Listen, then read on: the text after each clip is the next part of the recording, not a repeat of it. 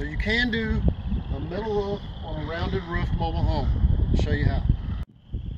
You're going to use 1x4s that are 16 foot long. You can use shorter, fastened with 3-inch screws through the metal into the rafters. Then you're going to put insulation, this was called prodex, and then metal roofing that is gold the whole length. I'll show you that. Alright, so then you're running the 1x4s lengthways, fastening to the rafters, which you can feel when you stand on it. You run 3-inch screws through it, put your foam on, you can staple it, then you peel your tape so the next one will stick to it. Alright, so you're measuring, make sure you're the same on both sides.